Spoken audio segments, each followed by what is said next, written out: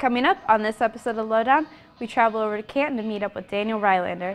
Then we go over to E.J. Thomas Hall to hear what all the buzz was about at Collage 2014. We take a look at my new playlist and Shannon's playlist. And of course, we have Emily's encore to look forward to. As always, we end the show with this week's featured music video. All this coming up on this episode of Lowdown.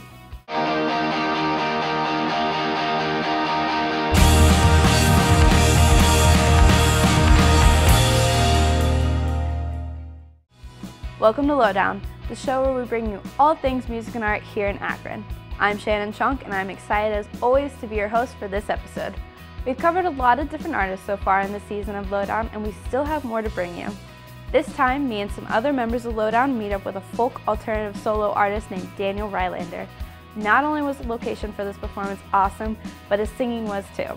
I can't wait for you all to watch this.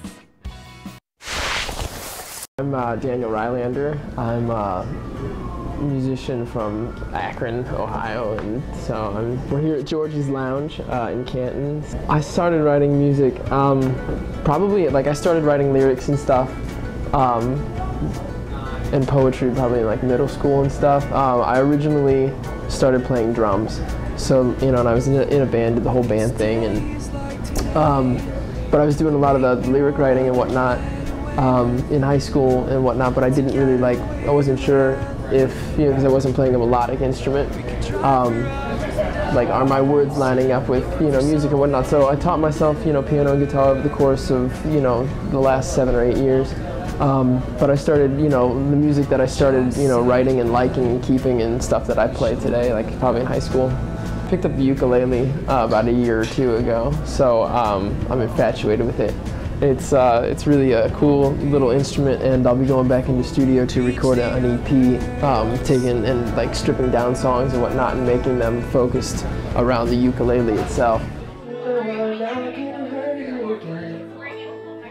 My favorite moment that happened to me not too long ago, I was playing a show in Chicago, and I was wearing an Ohio State sweater. And out of nowhere I was doing something and I just heard somebody go, OH, and I was like, I-O, just kind of a thing. So it turns out this girl was from Toledo, and she was all jazzed that I was, from Ohio and playing in Chicago and repping for the home state. So, but that was pretty cool. Celebrated the 1-year anniversary of Strawberry Skyline. So, but it was inspired by, because I'd had all these songs and whatnot, but with my older brother was killed in Afghanistan, and that's what kind of got this whole, ball rolling and whatnot. So I went in the studio to record just the one song that my uncle and I co-wrote as kind of a memoriam for my older brother and whatnot, and I just loved the studio that I was in, so I had the rest of Strawberry Skyline, and I was like, well, let's just do it. So Strawberry Skyline is, really just my debut record. Because I'm still writing songs about her. What advice would you give to young artists like yourself?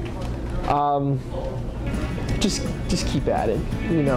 Embrace the community of musicians for what it is. And don't gauge your success off of other people. You can't be jealous of. It's oh, so-and-so got this, or I'm only here and they seem to be there, because it's all about learning and putting in the time and taking it one step at a time, and really just making friends and making life experiences and making memories. Did you come here with a lover or your hopes and dreams, so you want to be an actress making cinemas for the big screen?